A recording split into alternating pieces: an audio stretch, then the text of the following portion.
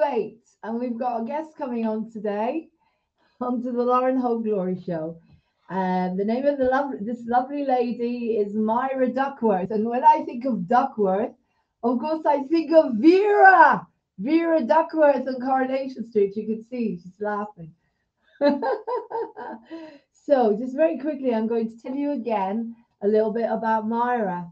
Myrah's going to come on and do some shows here on Moving On TV. She's going to be a new presenter. I'm really looking forward to that. And I'm just going to read a little bit of what she's done in her life, some of what she's done. She's qualified as a teacher in 1994. She's a certified life coach and master level 3 Reiki healer, like the rest of us. I'm also self-confirmed spiritual whisperer and life path guide. I know what a horse whisperer is, but let's see what a spiritual whisperer is. She's a self-published author. She's appeared on TV several times over the past 15 years, so we need to find out about that.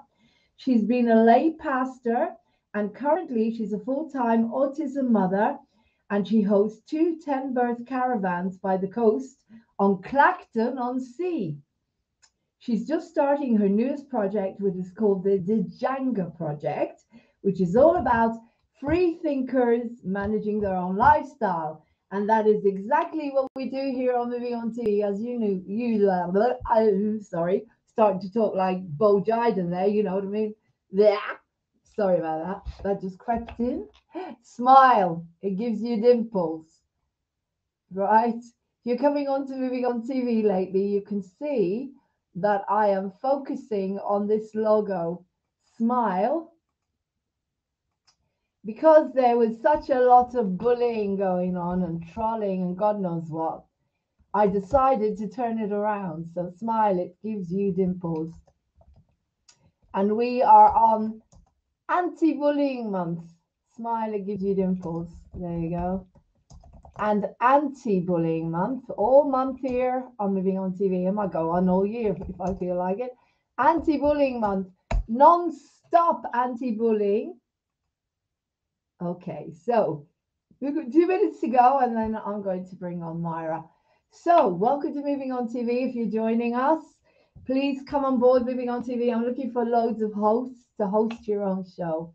In the meantime, just very quickly, I'm just going to tell you that today was all about being your unique self. Okay, that's the card we pulled, card number 20. Be your unique self. In order to feel good in life, you have to find a way to be yourself. And God knows I did this today, singing as Janis Joplin and singing as Maria Callas, right? Lauren did that. How to stay sane in a crazy world. These are the cards that I channeled, right? So Myrah definitely lives as her unique self, as I do. And so I thought it would be really cool to interview her before she actually comes on as a presenter to tell us a little bit about her life, as I've told you a little bit to talk a little bit about these things that she's done and about her life in the present, and also about the program that she's going to be presenting here on Moving On TV. So welcome to Moving On TV. Today it's Blondie. I've been in my time machine, as everyone can see, and jumped back 30 years of my life. So here we go. Welcome to Moving On TV, the lovely Myrah Duckworth. Hello. Hi, Myrah. Hi. Oh, it's lovely to be a part of your show. Thank you so much for having me. You're welcome. You're welcome. It's lovely to have you here. So are you living in Clacton at the moment? No, we're still in Birmingham. Oh, yeah, I can hear yes, you. that's where I'm a Brummie born and bred, even though I do try to hide the accent. It does slip out occasionally. Yeah. But we've just bought two 10-berth caravans down on St. Othis Beach, Clacton-on-Sea, about a year ago. Okay, and that's where you're living at the moment? No, we still live in Birmingham. Sorry, let me get my focus on. You're living in Birmingham, but you just bought those 2 caravans on Clacton-on-Sea, right? Yeah. Okay, and I've got so much I've got lovely information here about you, I mean, I'm also a master level Reiki healer and a life coach, but Wonderful. It's great work. I think we all are. But what stands out to me here is a spiritual whisper. Now, I've done a lot of work and I've mixed with a lot of people, but I've never heard of a spiritual whisperer. So, can you explain to us what is actually a spiritual whisperer? Okay, well, you were very close when you talked about a horse whisperer. And when I had my first child, I used to watch quite a few shows and read books by, I can't remember the lady's name now, but she was called the Baby Whisperer. I don't know if you've ever heard of her. So spiritual whispering is along that same line. I was kind of doing the work anyway, but didn't know what it was called. I had a dream, and in the dream, it gave me that name. So I kind of made that name up. That's probably why you can't find it. Came to me in a dream. So basically, it's in the same vein as horse whispering, baby whispering. Spiritual whispering is how can I describe it? I would say it's while I'm life coaching, I'm very aware of what the person isn't actually saying. And it's almost like I can hear another level of communication from them. So their mouths are saying one thing, their body language is saying something else, but then there's a third level that I'm picking up that they're not saying. And I'm sure people who practice clairvoyancy or mediumship will understand probably a bit better what I mean. I totally get what you're saying. I understand what you're saying. So you're working because I've done coaching, and but when you're working with someone, you use your intuition and you have to tune in exactly to what's going on inside of them as a holistic being in order to be able to help them in the first place. Absolutely. So, okay, so you got this in a dream. Yes. It's your own actual creation, spiritual whispers. That, as I say, because I've never heard the term. Yes. Okay. So I like to go back a bit whenever I'm interviewing my guests to find out a little bit more of where did this all start. So, where were you born? How was your childhood in terms of your psychic abilities? Were you a very sensitive child, or did you come into these gifts when you got older? So would you like to tell us a little bit about that? I'm going to mute or else I'll talk forever. So, yes, I'm born and bred in Birmingham. I didn't know actually that I had a gift necessarily. I would never have called it a gift. I still don't really call it a gift. I think everybody is intuitive to some degree. I must say, and I might offend some people, and I don't intend to offend anybody, but I do feel that women are slightly more intuitive maybe than men, not because we are special, but maybe because we tap into it maybe more than men do. So I would say it's more intuitive. I found that as a child, maybe I didn't really fit in, was always questioning adults, questioning authority. My mum always described me as being quite cheeky. I always was told I had an answer for everything. And now that I'm older, I actually take that as a compliment. Actually, I do. But if I don't have the answer, I will say I don't know, and I will research and investigate it. So yes, I think as a child, I would be described as a tinkerer. I don't know if you're familiar with Tinkerbell from Peter Pan. She's a tinker, isn't she? And I think that's how I would describe myself as a child. I was a tinker. I liked to take things apart, to see how they worked, and then challenge myself to put them back together. If something was broken or discarded, I'd be the one to kind of say, I can fix it. And I would open it up, see how it worked, put it back together, and was just always kind of interfering with stuff, really. I was quite nosy and I liked to find out what was going on. That's how I describe my early childhood. Wow.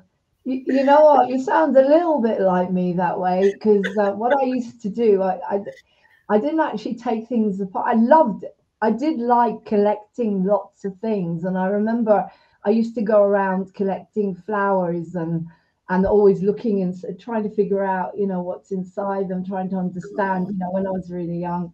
And I always used to have, do you remember, I don't know if you remember the comics, we used to have like Bounty, and used to have these little cutout dolls, and you could cut them out. You could cut Yes. out all these different little clothes and put on them and everything.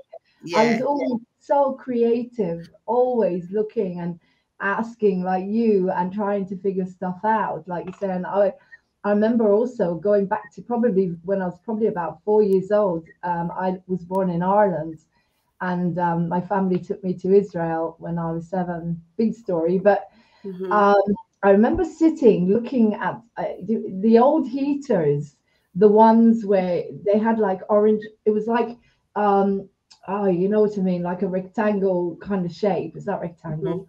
And you turn, they were electric, and you could see this orange, and I would sit there gazing into it, and I could see everything. I could see shows going on, and it was always like that for me. Very, very creative, very, very visual. So, you know, we have these gifts from, you know, from when we're more or less born. Born. Yeah. Born.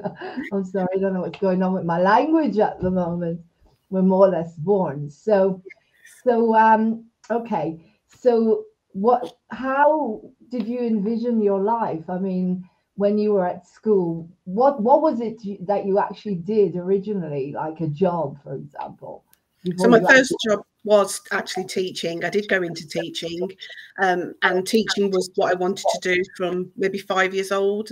That's the earliest memory I can have of it. And I would put my toys in front of me, and I would sit there with my legs crossed, and I would have a book, and I would be reading the story to the toys and telling them to shush and sit nicely, and oh, well done, you're listening carefully. So I think teaching is always one. Better behaved than the kids. Yeah. And so yes, I did go into teaching, and you know, it's sad to say, but I feel that the red tape, the bureaucracy, the politics of teaching, you know, it kind of wore me down in the end, and I just felt like I wasn't able to spend my time teaching the kids, engaging them, helping them, listening to them. I wasn't able to do that. There wasn't time to do it. It was just like it was a conveyor belt, and we just had to get the work done and you know, get the results. And you know, but I'm an empath, and I'm a feeler, and if a child's got a problem, I want to find out what that problem is and help them. I don't want to just say, you know, oh, you got 5 out of 10 and move them on. I want to help them get the other 5 right as well.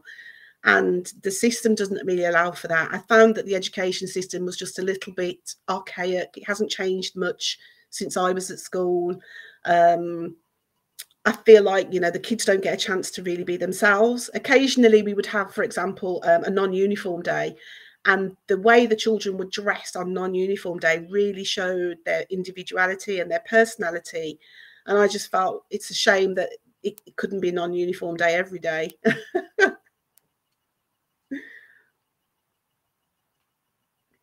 Yeah, so I'm doing all the jobs at the moment. It's just myself. So I'm just sending stuff, telling people if they want to get more interviews to subscribe on YouTube, yes. to maybe on TV, mental health. Exactly. You see, every child, uniforms really, they don't work. I mean, every child is unique. And that's the problem with the way that children are being brought up they've been brought up to believe that they're not. They believe, you know, there's something wrong with them if they're creative or they're different, or, you know, children are unique. Every single being is unique. Every single being is unique. But the unfortunate system that, you know, that is coming to an end and is collapsing, thank God, is where everyone was put into a box. Like, you've all got to do this, like you said, to teach. If you take a mother and she's teaching their child, or a teacher is teaching their child, they can teach in a certain way. They can have their own set of rules to match that child. Now, coming into that's really interesting, because I want to lead that into the fact that you have a child who's autistic. I have 3 children that are autistic. Three yes, children. all 3 of my children. Yes. Oh my goodness. I've got a So full that's a house. hell of a lot to do with Cara. I don't know if Cara's still on here, but that is weird synchronicity because Cara's daughter Tyra is autistic. Wow, you see. Wow. How do you do it? I mean, are you a single mom or do you have a partner? I have a husband, a very lovely Right. husband, very hands-on, very helpful. And Fantastic. you know, autism is quite a wide spectrum. And Okay. when I say fortunately, my children are able and capable, it's not to say that it's unfortunate when children aren't. But what I'm trying to say is that it makes my life that little bit easier because I do know children who have autism who are non-verbal and do struggle with, you know, the very basics Okay. of life. And my children aren't at that end of the spectrum; they're at the higher end, the more able Okay. end, I should say, They're not more higher. able They're because more I know this is the thing is I know that Tyra isn't. I think able. she's 5 years old now, and I know that Cara's a single mom. She's in Ireland and she struggles a lot with Mhm. Tyra. And but so it's always very good, you know, if you for a parent who's dealing with autism to be able to offer more suggestions. That might be an idea that we might be able to do Absolutely. anything on TV. Yes, I'm more Is than happy to do that. as we said, every child is unique and they have to have a direct approach. So Mhm. how do you do it? I mean, you say that your husband is very much hands-on and he supports you. How old are your children?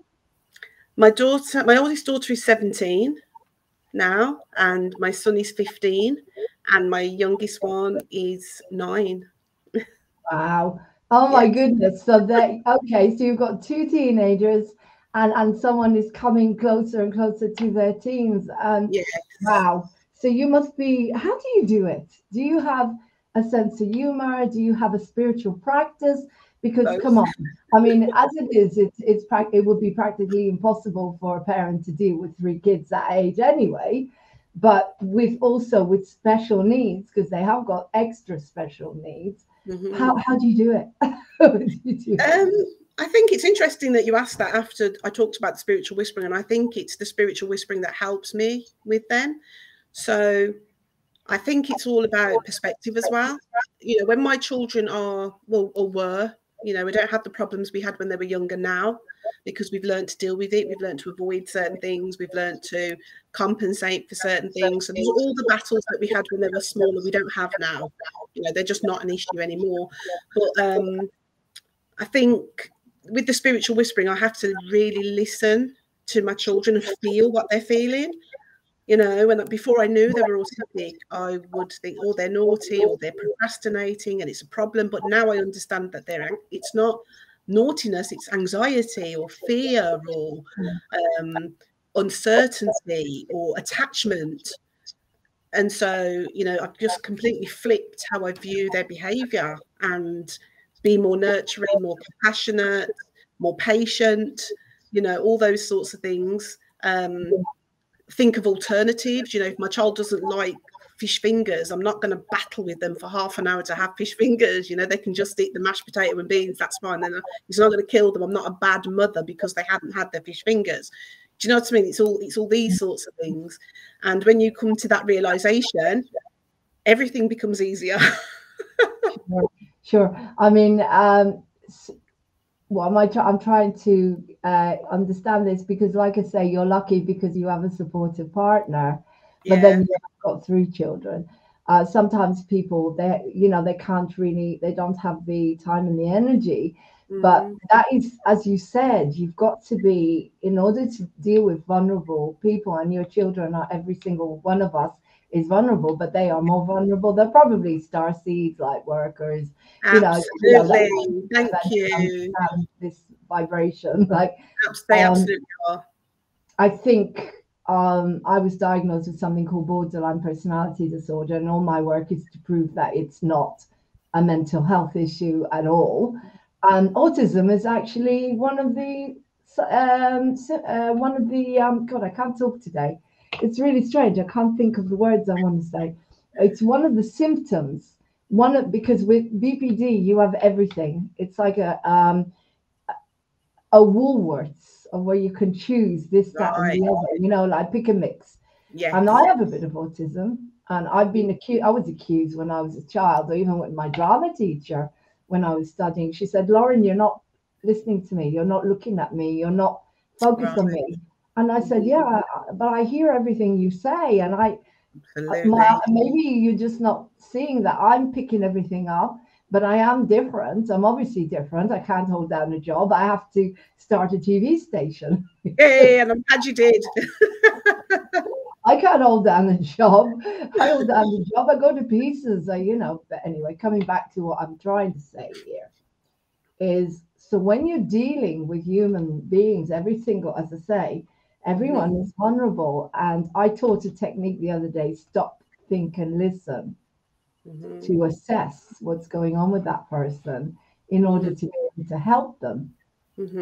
So I presume you use the whole mind, body, spirit, like you said, and probably nutrition and everything that's out there, because there's everything out there, and your Reiki skills in order to be able to calm them down, in order to be able to help them. Because, I mean, how would you say your kids are dealing at the moment with the chaos in the world without going into politics, because we can't do that on here? Yes, I It is a understand. very scary time, and I'd say a lot of children are going to end up with post-traumatic stress because of what's going on. So how do you deal with that?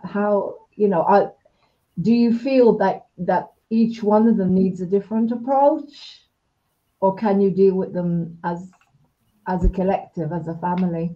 Yes, we do both. So we manage our family as collective, and I give them individual time as well. I was a single mum for 5 years actually, with my older two, before I met my second husband.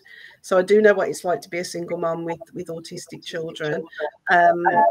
So yes, they're very different. But in terms of what's recently happened, my children were very they found it difficult in social situations anyway. So they didn't struggle with the whole lockdown situation. They were more than happy to be at home with me 24 hours a day.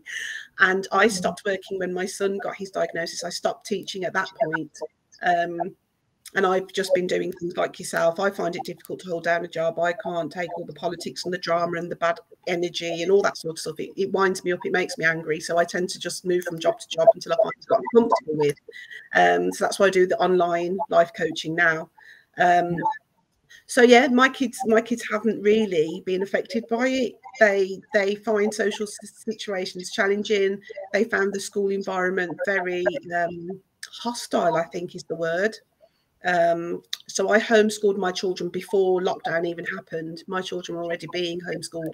The little one was still going into school, but my older two were being homeschooled already.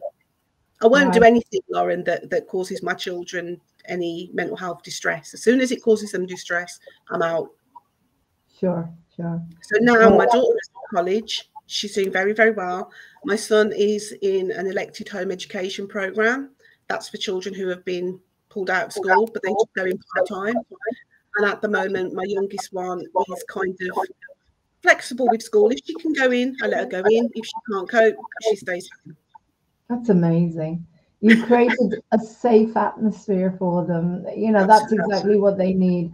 And love is the most important thing. When a child feels safe, then they can function, they can thrive, and to want to actually be at home with mom, that's a compliment, I would have thought, when you come to think of it, their age. It is, absolutely. Yeah, so we were very fortunate, and I understand that not everybody has, the capacity to be at home or to not work and have that time with their children. So, but there are strategies. There's always a way around something. And for me, my children's well-being and mental health was paramount. Yeah, of course. Okay, but you also, the beautiful thing is that you managed to create a life where you're happy as well. Because it is, yes, don't get me wrong, I'm not a parent, and I can't say, what I do say is people have to love themselves first. And then, because if they're not here, if they don't love themselves and they don't nurture themselves and take care of themselves, they're not going to be a good parent in the first place. Without being aloof, because I haven't got a clue how it is to be a parent, because I'm not. I have two cats. They're crazy. And they just get on with it. You know, I don't see or hear from them unless they want food or a cup. As it should be. But so you have managed, the beauty of what you've done here is you've managed to create a life which is well-rounded, where you feel that you are nurtured and you are supported, and so you can be a better mom. Because if you were, was there a time though, Myrah, where you felt like it was all kind of falling apart and you didn't know what to do? Yes, I don't know if you've ever heard of a TV show called 10 Years Younger. Have you ever heard of that show? Yeah, I actually went on that show. That's one of the shows I did 2 years ago. And I was talking to the TV host and I was telling her, you know, that I've given literally my all to my children. And I hadn't been looking after myself. I've been putting myself last, you know, spending most of my money on what they wanted so that they wouldn't have meltdowns and perform in stores that they wanted. And yeah, I really did let myself go in a word. And so I had 2 weeks in London where they pampered me and they did my hair and makeup and I went shopping, and you know, just having 2 weeks break was wonderful, you know. So that I needed that rest, I think, because I'm pretty full on, you know. And to be fair, you know, it was wonderful. I had all long black hair and it was dyed and it was straightened, and my hair used to be like this before I went on the show, and I've gone back to this look partially because of lockdown. I couldn't get access to any hairdressing, but wigs, my darling, wigs. It's fine. Wigs. Every day I wear a different one. People don't know what to expect. I've got this one takes me back 30 years. I love it. From my life.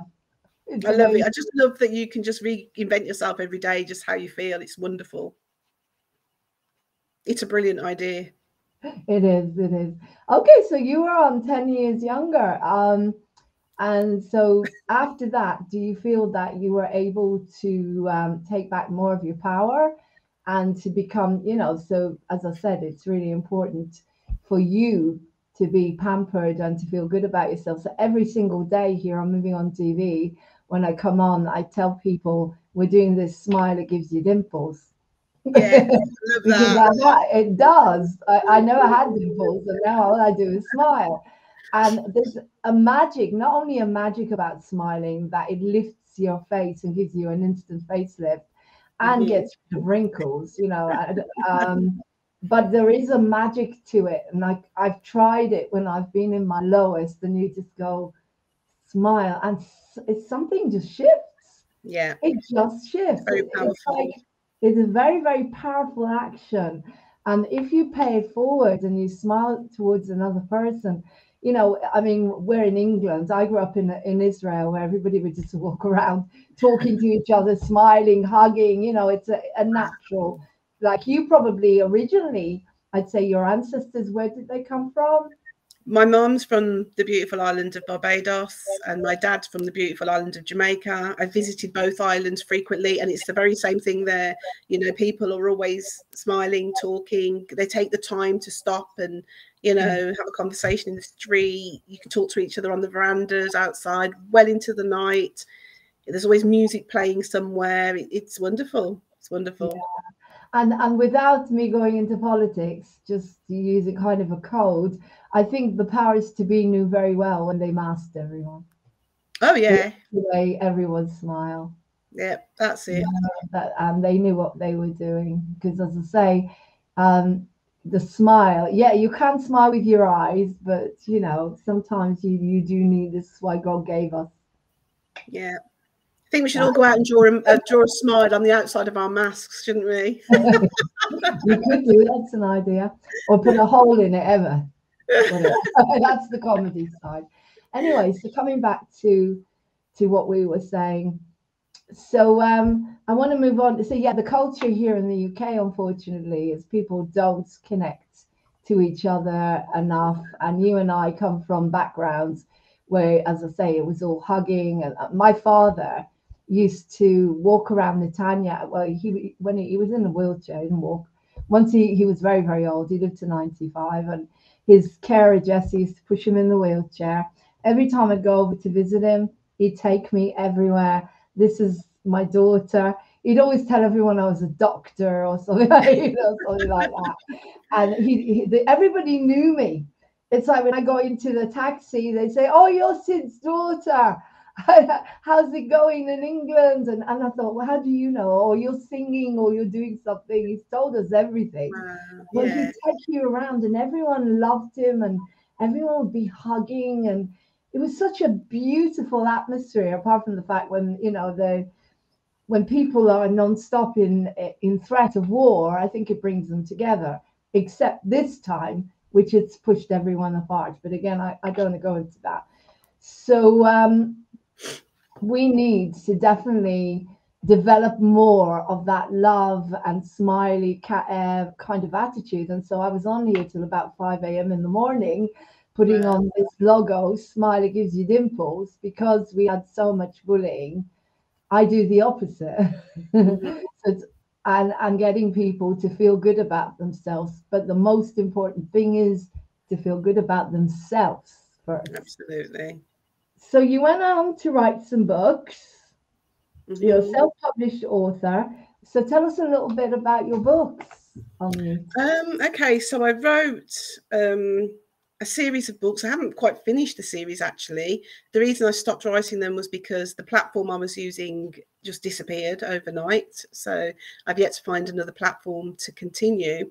But I wrote a series of books. I think there's about 10 of them that I wrote, just very short books for preschoolers, written in rhyme. And it's all around mental health for young children. Anxiety mainly. It covers things like it's a character called Little Gem, like the lettuce. But I thought that, little gems are nice little stories that people tell. So the character is called Little Gem, and she's a little mixed race girl. She's 5. She goes to preschool, and it's about just little adventures that she has throughout her day. For example, one of them is just not wanting to eat her peas for dinner. She just refuses. She doesn't want to eat them because she thinks the peas look like rabbit poo, so she won't eat them. So that's quite a fun story. And then there's another one about her finding a spider in the bathtub, and Mum wants to wash the spider down the drain or kill it, and she actually rescues the spider. She won't let Mummy kill it, and she puts it out of the window instead. Wow, my creative juices are working here. It would be amazing to have a children's program on here to actually read those books. But when you say mental health, to help children with mental health in some way, so using everything that you're writing there, it's just to make, as I said, to make a child feel safe and unique. Absolutely. And with little bits of humor so that they can understand. If a parent can kind of bring themselves down to the level of that child and be a child at heart, there's more chance that they're going to get through to them. So Little Gem is amazing. The only thing about YouTube is sharing programs about children is not easy on YouTube. So, and that's where the majority of our people that watch, but we can talk about it. Yes, and we can also, talk to parents. We can, aim the show at the parent and have it for the child, if that makes sense. These are things that you could possibly do or say to your child. Yes. Because I did do a series of programs called Buzzy Bee, which it was all about loving yourself, the child loving themselves. I got all these characters, little stuffed toys, and one of them was Ellie the pink elephant. Ellie, I love and she loved herself. I love my pink, and I love myself. And as I say, everything about moving on TV is so innocent, and I've got to keep that innocence because you don't find it anywhere else. That's and right. I made a vow, and I've fallen out. This is why I got bullied a lot, is because I made a vow that nothing will go on moving on TV unless it actually doesn't need a watershed. Except when I did my truth interviews. I did a big interview yesterday with an actress as well, and it was a bit over the top. The film that she made, I couldn't put anything on at all, but she's expressing her creativity and her mental health through, interesting enough, through nudity, which is, okay. you know, she's very, very brave and she looks stunning. So, you know, and she's very young. But I can't put anything else on except just discussing why she went out of her when she came out of her comfort zone. I've taken pictures. I've taken pictures where nature is covering the top of me, but nature covers the top of me. That's very brave. Very, very, very freeing and a lot of fun. Yeah. You'd be surprised how many people, how many men have contacted me ever since I've done this photograph. I can imagine. I can imagine. All over the world. But anyway, coming back. So you've done 10 books. Wow, 10 books. Well, that was in that series. I've done other books besides that. I also had started a series called Brown Cherub's Urban Tales, and I was rewriting classic fairy tales and modernising them. Oh, wow. Yeah. What do you mean? A bit like Once Upon a Time? Did you ever see that? Yes, I did. I watched the whole series. I loved it. Oh my God! Absolutely loved it. I thought it was brilliant. So, gold. Oh, gold. Wasn't it wonderful? And as I watched it, I was thinking, oh, I should do one about that. I should do a book about this. So, for example, I did a story about Jack and the Beanstalk, but I rewrote it and it was called Jack and the Cash Stack. And it's where a young boy and his friends kind of see a neighborhood drug dealer who lives at the top of the tallest tower on the estate.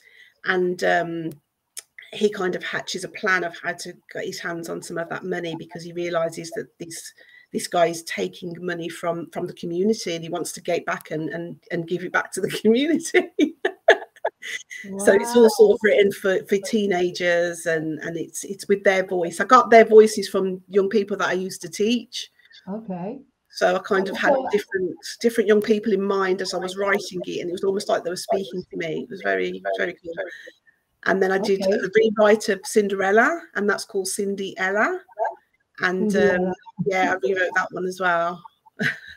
Wow, you reminded me here, because my creativity is in music. And it's beautiful. I heard you singing. Sorry to interrupt, but I heard you singing just at the beginning of the show, and it's brilliant. Thank you. Yeah, I'm a trained classical singer. I toured with Edith Piaf and Maria Callas, but when I was I've written musicals, and I was 13 years old. Oh wow! I rewrote Cinderella. Oh, there you go. I rewrote it. I recorded the songs on my accordion. I've been producing musicals since I was 13 years old. We put it on the balcony. I think I was Cinderella, of course, and my sister was the fairy godmother. But, you know, it's really interesting when you look at fairy tales. They're very, very fascinating when you watch how they created a black and white society. Do you know what I mean? Yeah. Like the fairy godmother is so kind and loving, and the witch is so evil and it's going to, and then they did wicked, and they turned it all around, didn't they? They turned it around so that the wicked witch is not actually the wicked witch. She's actually the kind one. And she's different because she's green. She looks different. And in a way, it's kind of saying to you, there's always these grey bits. Yeah. It's never black or white, or, you know, it's never extreme. There's always the bits in the middle. And that's also a really good way where you can help people in life. And I do that with them, you know, Buddhism, finding the bits in the middle. So tell us about what are you going to be doing on Moving On TV, your program? What would you like your dream program to be? Because, you know, you're going to be presenting it. You're going to be hosting it. This is like, I want to give people the opportunity to live their dream. So how are you going to do it? What kind of structure would you like it to have? And just tell us a little bit about that. And I will mute.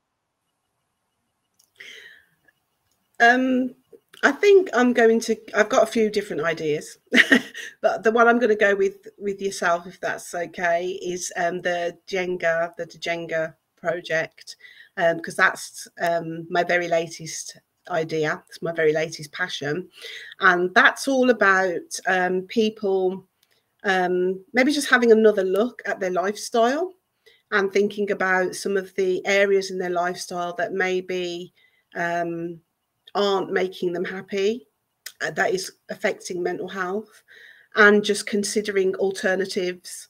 I'll be putting out some alternatives, discussing some alternatives. I hope that, thank you, I hope that people who are watching the show can also share ideas. For example, the lovely lady that you interviewed previously, I can't remember her name, but she was talking about going off grid and, you know, starting a new life in Portugal. And there's lots of people that are starting to make that kind of move. I mean, it's by no means the masses as yet, but gradually more and more people are kind of awakening, for want of a better word, and are sort of seeing, you know, just things for what they are and thinking, why am I doing this, you know? And I'd really like to just have a show around that. And it would be, you know, me just talking about the changes I've made, how I made those changes, how other people could possibly do the same. But I know everybody is very different. Everybody's walking a slightly different path. And that's where my life path guidance comes from. Very much not about me telling people what to do, just telling people how I've done it, to show them there is a way that you can do things differently, but then they have to then look at their own life and think about how they can make similar changes in their lives with the resources they have where they're at. And hopefully people will start to see that when they're happy, mental health is a positive thing and not a negative thing. It's always seen, when we say mental health, people always think of it being negative, but mental health is your state of mind in that moment, isn't it? Yeah, it's interesting you say that, because the reason I call it Moving On TV and I only added on the mental health a while ago is because to me mental health is just a natural way of being. Absolutely. It's just the way we're meant to be. And I teach by example, because my recovery is huge, and at some point you can read my story, I'll tell you more. But I recovered without medication in a therapeutic community on the NHS, and completely changed my life. And that's what I teach. Every single day I come on here totally sane. Well, again, sanity, when I say it again, those that tell us we're insane are the ones who are insane. There is no insanity.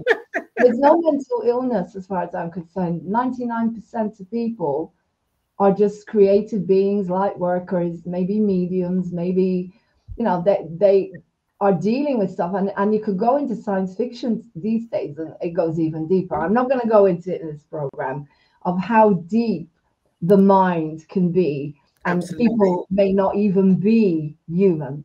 You know, like I as I say, I don't want to go into too much into it. As long as you're using it for the good of yourself and the good of humanity, then that's fine by me. So the Jenga project. Now, when I was in the therapeutic community, funnily enough, here's a synchronicity. I don't know if I'm getting this right. No, that was Jenga. That was Jenga. No, Lauren, you're absolutely right. That's why I've called it that. Really, because of the building thing. The game. We used to play that. Yes, it is okay. Yes. So so it's like building blocks, or trying to fit things together so they don't collapse. Trying to find the best, easiest, gentlest way to pull out that piece. Oh my God, that's such a synchronicity. Perfect. That's exactly why I've called it that, because it's about seeing the construct or the structure that we're currently in. But each of us, if we want to be happy, if we want to avoid negative mental health and stress and ulcers and heart attacks and all these things caused by stress, how we can very gently just remove that piece out of the bigger structure and start to build another little structure somewhere else that suits us, that suits our pockets, that suits our family, that suits the environment. Beautiful. And repairs our mental health. You know, it's not about fighting and petitioning and marches and violence and bullying and trolling. It's not about any of that. It's simply about removing your tiny little piece from the structure and building something that suits yourself somewhere else. I agree. We've got to trust that there is a power greater than ourselves that's pulling down the old system. And we've got to take our pieces with us. let's not let them collapse with our piece still in there. Let's just take our pieces and run out quickly. I think that's what's happening. So people are kind of doing that. And so that's really interesting because I'm so visual now. I can see the game in front of me.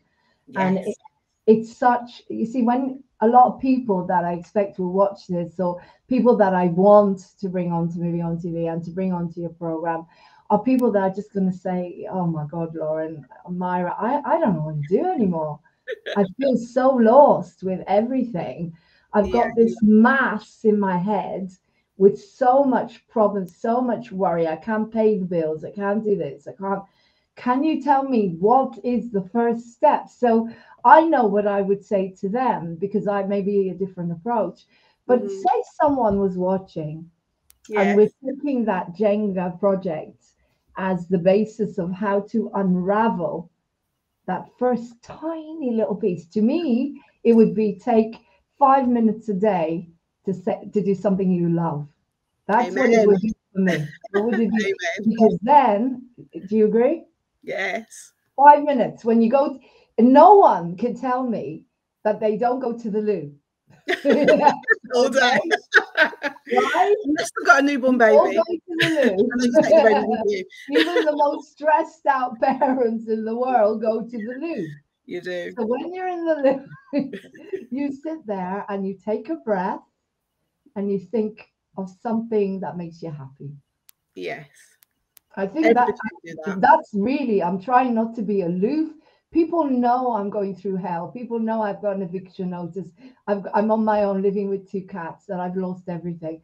And I'm trying to come from here with the empathy to understand, so to know that people are going through hell and not to judge them too much. It's not easy sometimes because I do get a lot of, I can't say the word, coming to me and really, really trying to hurt me in lots of different ways. And because they're trying to push me off my pedestal, I'm not on a pedestal, and I shouldn't be on a pedestal. I'm just how can I put this? An awake earth angel, starseed that came here to teach love, and I had to go through a lot of hell to learn it. So and I'm not aloof. I'm trying to say to you, I don't know what you're going through, but I do know how it feels when you feel like you can't function. So I'm going to let you now talk a little bit more about if that person is watching, and I get 2 regular viewers every single program, and they know I'm so grateful. I don't have a clue who they are, and I don't really want to know, but they watch every single program, and I'm so grateful because they're the ones that are keeping Moving On TV up, and they give me a like. And as I say, I don't know who they are, but they're on here for a reason. They're on here for a reason. And so I try to give them all the love in the world and to help them get through the day. So say they're on here, Myrah, and hopefully you can have like millions of people like that. But these are the original people that are supporting Moving On TV. So what would you say to that person that needs to watch Moving On TV because they're getting something from it and they're feeling that there's some empathy there for their plight, and they're literally saying, God, this is the only, if I watch Moving On TV, maybe I'll be able to get through the day. Maybe I can breathe. Again, they may not be. They may be going out there and saying I'm terrible, but it doesn't matter. What I'm saying, I think they must be getting something from it. So how would you approach that person that is just literally, and I mean, also you got to remember, well, you have 3 autistic children, so you know what I mean here. You have to know, you have to watch your P's and Q's and ABCs up to Z's. Everything you say you can trigger, and I'm probably triggering people by what I'm saying. But when you're dealing with people that are very vulnerable, and they don't, and they're lost, and they think, I don't know what to do anymore. I feel the whole world is coming down on top of me. What shall I do? And they can't even get themselves to that level of sitting when they go to the loo, of literally thinking, this is my time, so don't knock on the door and come in while I'm in there. or you know, the cat follows you in or whatever. No, I'm being serious. Yeah, I can imagine. You have to close that door, lock it, or Give you know, yourself. or have a bath, and nobody comes in while you're in there. Yeah, that's your space. So how would you approach it? Because that will develop their self-esteem, their self-love, and then other things will fall into place. That's how I see it anyway. But do you Yeah. have any other ideas? I'm going to. Yes, I've got lots of different suggestions, and I will explore them, you know, through my show. I just want to say a massive thank you to you. Probably not the right time, but I'm going to say it anyway. A massive thank you to you, Lauren, for maintaining this channel, for starting it, and for continuing, you know, even through your circumstances. But in answer to your first question, what would I say to somebody who is struggling? There's a little, as an English teacher, I used to teach English is one of my main subjects, as well as physical education. But as an English teacher, I like to give little metaphors or stories. And one of the stories I would give is of the dog who lies on the mat with a thorn in its side. And it will get used to that thorn in its side, and it will continue to stay in that position with that thorn in its side until it becomes unbearable. So I think my advice to people who have got lots of concerns, lots of stress, lots of worries, I've been there, first of all, is what I will say. So I can completely empathize. But you have to recognize what is the thorn, what is actually the single thing that is making everything else so unbearable. What is, because if you really give yourself time, like you say, even if it's 3 minutes on the toilet, to think about, yes, my relationship might not be working, or my job is terrible, or my children are unruly, or whatever it is, or my health is poor. If you stop and think for 3 minutes, you will probably be able to think, what is that single thorn that makes everything unbearable? And when you decide that it is now unbearable, I cannot take this anymore, and you always do the action, you make up your mind to have change, that is your moment of change. It's not hours and hours of life coaching, it's not hours and hours of counseling. It's the moment you decide you've had enough and you want change, because that is when your mindset will shift and things will start to be different for you. Until you get to that point, your life will stay the same, because you're not ready. You haven't asked for it, you haven't embraced it, you haven't invited it in. You hit the nail on the head. Two things came up for me there. One is that if you sit because what happens is, if you're non-stop being triggered and and things are not working and you can't figure out what's wrong, and then you take that time to sit, and you will, at some point, if the trigger happens while you're sitting quietly, you'll get it. Yes. You'll get it. Always get it, yeah. You will understand. I've coached people, Lauren, who have said, oh, I don't know what it is. And I'll say to them, I'm going to give you a moment to think about it. And always within 3 minutes, they can say, it's this or it's that. Yeah. Well, a lot, yeah, exactly. And because I broke up my marriage over 1.5 years ago. I think we discussed this as well. And I am living on my own. You know where this is going. I've been living on my own with 2 cats. And then my ex-husband comes over, and he'll do something. It doesn't matter, but he'll do something innocently or whatever. And it's like, whoosh, oh my God. And I'm thinking, what the hell was that? Oh, I know what it is, because I've been on my own for so long now. I can figure out what he did. Why did this affect you? Oh, okay. And that's it.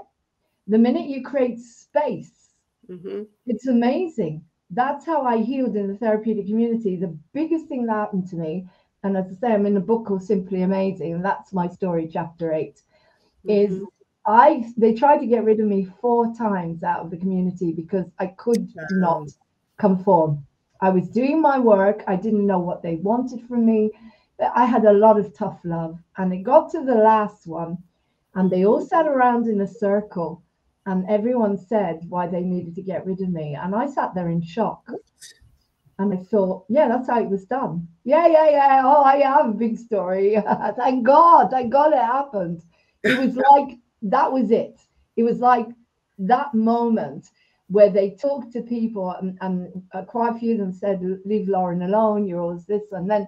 But the important one was, I don't understand. It's like a friend, somebody I thought who liked me, and I think we need to get rid of her. And I sat there in shock and I prayed to God and I said, please, I've done nearly 8 months. If you kick me out now, I'll end up in an asylum because I can't cope anymore. I'm completely, and I've done 8 months. Don't kick me out now. You know, I'd look at, I mean, I had situations where I was so innocent that I would look at someone that didn't like being complimented. And at that time when I didn't understand signs coming from people at all. And I told her how beautiful she looked because she had makeup on, and she said she would tear my head off. So stuff like that. So they call it a big meeting. Lauren's upset someone, yeah. Lauren was always upsetting someone because she's so different, right? She's different. Running around without shoes on. I'm smiling and laughing about it because without her, I wouldn't be here now. It was huge. I'm alive and I'm functioning. But that moment, I sat there, Myrah, and I thought, why does everyone hate me? Please, God, keep me here because I can't. You can't take me out of here. And that night I went home. They kept me, thank God, because I wouldn't. I don't be alive now. This was 12 years ago. 11 years ago, I left the community, totally in a peace. No mental health issues. I went to bed that night and I had a memory recall. Everybody knows it. There's no secrets here. I was sexually abused by the family dentist, and for quite a while. My parents didn't understand. They were very innocent, you know, whatever. But that was the big thing. But the problem was, I didn't know that I was blaming me. An 11-year-old little girl. Never got any love. I never got any compassion with it. I just got told not to talk about it. Just we don't want to talk about it. And eventually, when they took me away, I got brushed under the carpet. And now I can talk about it. I don't feel anything. I've done so much work on it. But the magic that happened. This is my big story. You can watch it in a program called Two Awake Blondes. It's on Moving On TV. Someone interviewed me. Was I grabbed hold of my ex-husband and I said, "Don't let me go back." And that was the light bulb that I said to my dad, "Don't let me go back." And I swear to God, if I swear that I had a massive spiritual awakening, I went back to that community the next day and I felt total peace. I'd never felt like that in my life. And I said to them, when they said to me, "You're having a laugh with us," and they carried on bullying me, I just looked at them. I said, "No, can you please explain what I do that upsets you?" "Oh, you cook the rice differently to us, so you run around without shoes." They put me on a silent day and they still bully me. But the magic happened, Myrah. And I remember the people that used to bully me the worst, they left because they had nothing to do anymore. There was nothing to do. And I became an elder. And by the time I left, I had a standing ovation because they'd never seen anything like it. And so I left the community 11 years ago and I went out and created Moving On Theatre. And I thought it would be easy to shout it from the rooftops that I recovered from apparently a serious mental health issue without medication, because you're not allowed to have medication. And I was completely shut down. I wasn't allowed to say it. And so eventually I started Moving On TV and now I never stopped talking about it.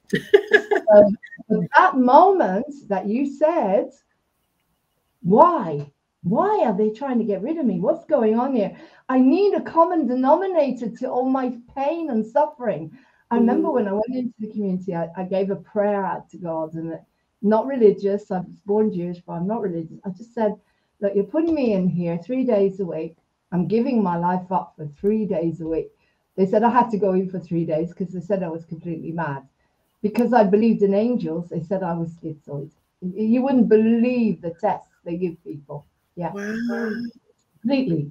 And I said a prayer to God and I said, "Okay, I want a common denominator here. I want to know why my life is such a mess. What's going on? Why do I feel like I can't function anymore?"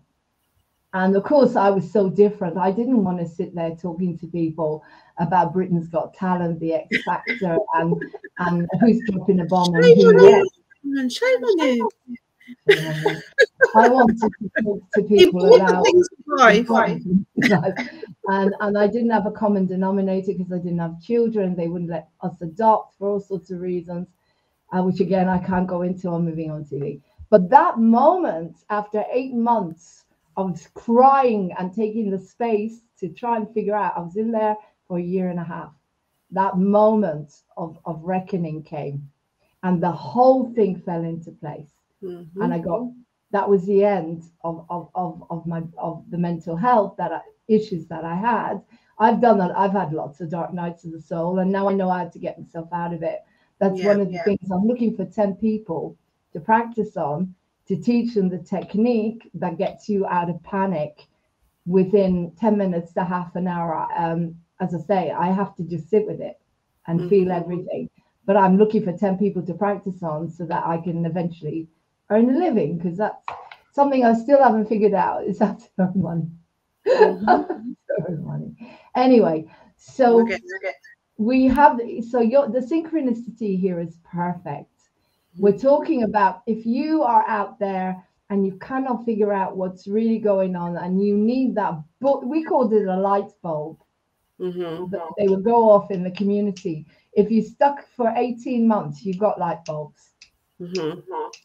And it was like, oh my God, that's exactly what I needed to hear. And hopefully that's what you're going to bring to Moving On TV. I'm bringing it in one way. Hopefully you're going to bring it in a bigger way, and hopefully more people are going to join, because I think a lot of people are fed up with me by now, and they want to see some beautiful, friendly, smiley, extra smiley faces. You are We're just coming to support you. I'm really looking forward to it. Yeah, the angel that I was looking for. So I'm really excited about Myrah. Is there anything you'd like to wrap up the interview with? So it's going to be called the Jenga Project. And guys, I'm not in it. Okay, so it's going to be purely Myrah and you. Lauren is going to be able to take a breather. So you're going to create, we're going to, I thought it would be amazing to do this over the festive season. So we're going to have 4 programs. So, and each program is going to be repeated non-stop. So people get to watch over and over, because I'm on here 24 hours a day. Not literally, I go to bed and then I get up and I work till about 6 a.m., 5 a.m. in the morning. And I had about 5 people on who couldn't sleep. And so I was putting on these dancing videos and stuff of me in the buttercups, where I just talk about fun and love, and I let my inner child play, and people were enjoying it. They were on here. And so what I will be doing is I'll create a schedule. Well, we'll have you can tell me where you feel as well. We'll talk about it, where you feel we should have your program on, and then it will be repeated, say, about probably every day, maybe twice a day, until we start to grow more and more. But over the Christmas period, I want to saturate Moving On TV with as many amazing people like yourself doing their own programs. So if you know anybody else, ideally, who could do this voluntarily, that would be amazing. I know your star now is different, but anyone who can come on and can do this from the heart, so that we can grow and grow and grow, I'd be very grateful. And then it's going to be a lot easier to get grants and sponsorship as well. Wonderful. Yes, I'll pass on the word. I definitely will. So it's been amazing to have you on here. I can't believe how quickly the hour is gone. Time flies when having fun, eh? I'll be in touch with you with all the ins and outs and in. And then if you could, because I've already seen your little program, can I just put that on quickly? I think what you sent me, which is beautiful. You did all the illustrations yourself. My son did them. My son helps me, my daughter helps me, and my husband helps me with the editing. Oh, that's fabulous. Okay, so there's a lot of people we'll have to put on the credits. Well, I think it's this one. Let me just very quickly check that it's the right one, because no, that's me. Oh, that's me. At some point, I've saved it. I've saved it here somewhere, but I'm doing all the tech myself at the moment. So, but what I will do is I'll put it on before you start your program, and then what will happen is we'll just have the opening of Moving on TV as like Moving on TV Mental Health Presents, and then your program will come on. And it's so exciting. I'm so looking forward to it. And then we'll probably do another few lives, maybe at Christmas. Maybe you could bring the family on. Yes, I'm sure they'd love to. That would be incredible. What's their names? My husband's called Mark. Okay. And then my older daughter is called Antonia. My son is called Daniel. And my little one is called Mary Louise. Oh, wow. Daniel. Daniel's probably one of my favorite names. Danny boy. Yeah. Beautiful. That's lovely, Myrah. Okay, so give my regards. You know what? One of the things about Birmingham is they're very awake. Birmingham is a very awake town. There's a lot of people up. Yeah, a lot of people there. It's a very good stand up. You know, again, without going into what we're saying. But it's amazing to talk to you. I'm really looking forward to the Jenga project, guys. Yes, you knew exactly what it was. How do you say Jenga? Jenga. The Jenga project. Yes, because in Swahili, the Jenga means to build. Okay. Yeah, that's how we'll sell it.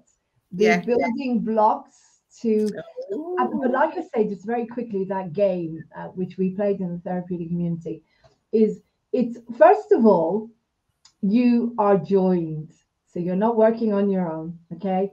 When you play Jenga, you're working together with a team, and you're all trying at the same time to keep it so it doesn't fall down. Yeah, you're working very gently, very slowly, and it's all about tactics.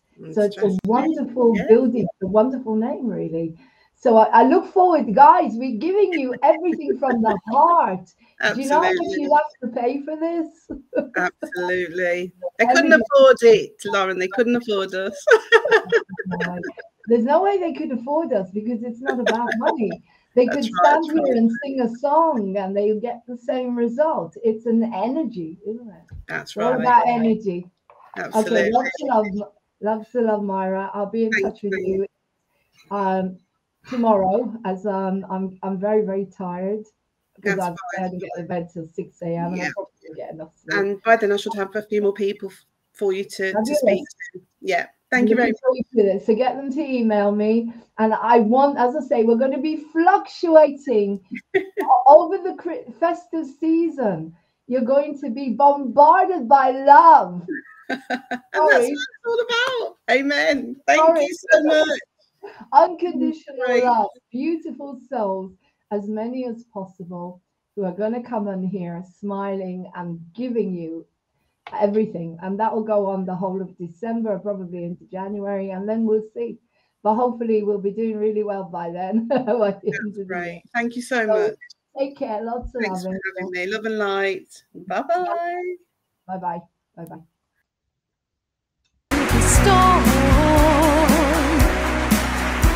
She weathers every cloud that comes along. She's strong now, with beauty and grace. Look at her face. It's time now to go out and inspire the human race. This is your day now, your day to be free. Go out and claim your life. This is your time to go out and make your dreams. Set the world on fire. Hold your treasures to your heart. Small more, baby. Small more, baby. Smile. Ooh, baby.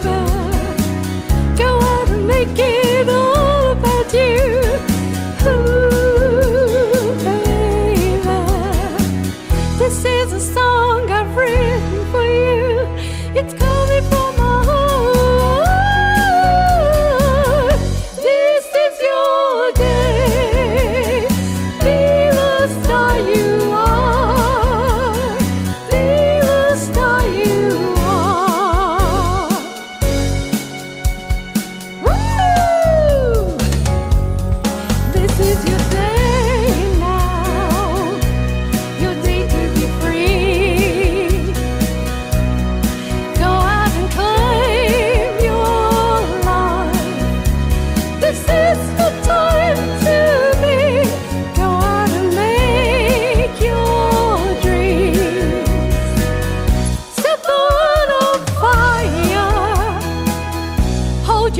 treasures to your heart.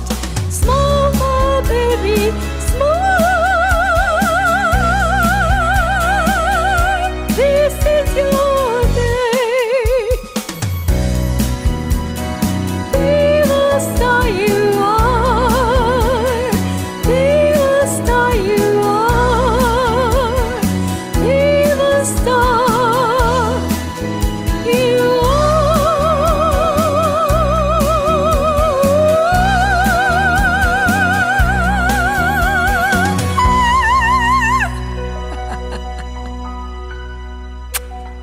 Thank you.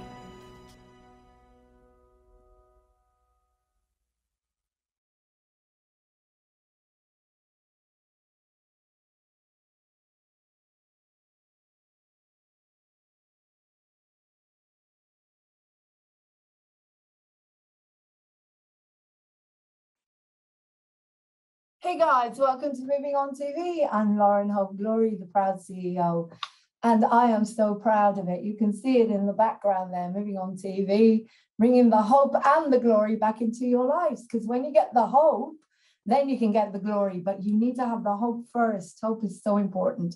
Right, if you watch the interview with Emmanuel, it told us that the most important thing in life is not money. The most important thing is connection between people, community. And if you don't have that community, then it's very difficult to grow. And maybe that's why it's taking so long for me to grow. So I'm calling you onto Moving On TV, as we are the community. And if you are a lame duck, someone who has got outrageous beliefs in love and humanity and freedom, you need to be on here with your skills and your talents and everything you've got to offer, because that's why I created it. I created for all of us to be on here together, to express our talents, our love, our compassion, our skills, to tell your story, because you are a unique, amazing human being. So this is another little promo for Moving On TV. We are all about mental health. We are all about staying sane daily, one day at a time. Because if you cannot express your talents, you cannot get anywhere. You will not get anywhere with sanity. If you cannot express your skills and your talents and do what you love, even for half an hour a day or 10 minutes a day, it's very hard for you to stay sane. Believe me, I know. And that's why I do what I do. I do what I love every single day to the best of my ability. And I hope we can grow together. I love you lots. Have a beautiful day. Taking time to love yourself, to be there for you, self-care and love, keeping you sane one day at a time, bringing the hope and the glory back into your lives, as you can see. Bowing down to the creator, Moving On TV. I love you. You can check out more at hopegloryproductions.com. Bye. Join us.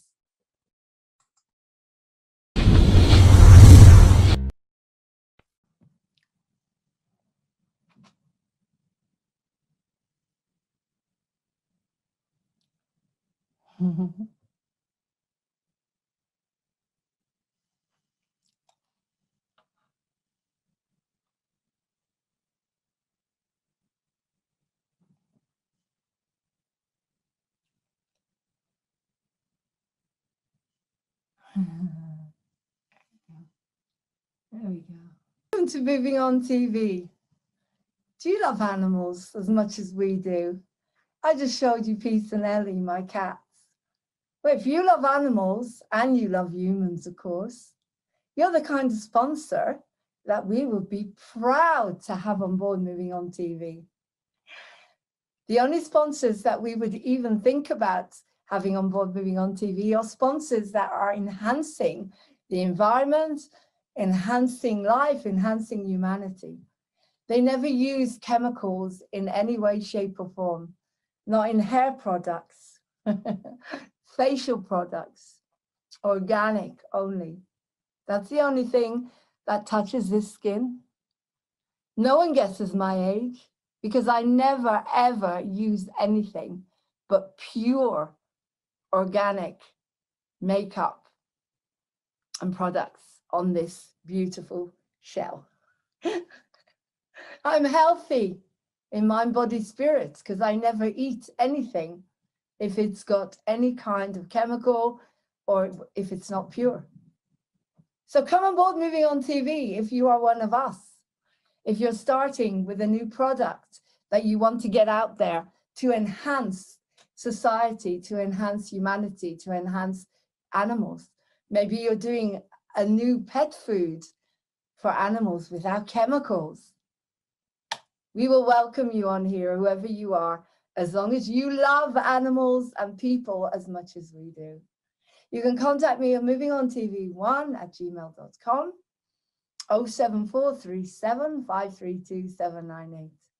Email me. I just said it.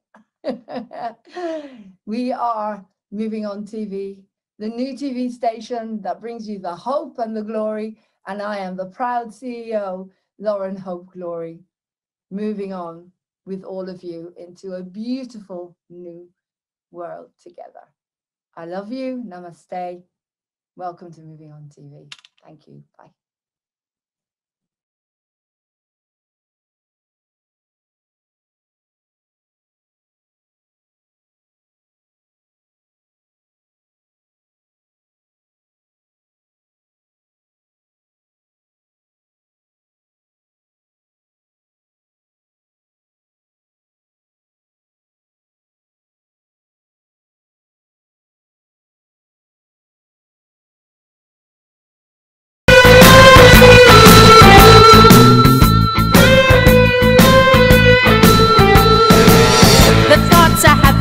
You're always on my mind, circling round my brain. It happens all the time. I close my eyes and... Hey guys, my name is Laurene Hope Glory. I'm the CEO of Moving On TV. The anger you display, I really cannot take. Want to break the barriers that you and I would make. There'll always be a part of you down deep inside. In the corners of my heart, you're always on my mind. Wish we were together, not all alone. Wish we were together, not all alone. I try to follow all the cycles of the night. Up and down the feelings go, I know it is right. Reaching out to touch your love, but emptiness is here. Wish that you were here again. You'll always be there.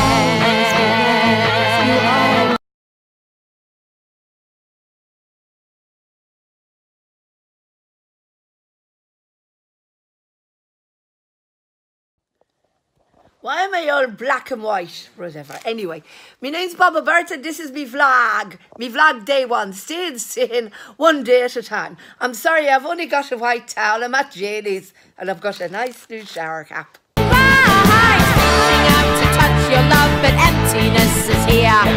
Wish that you were here again. You'll always be there.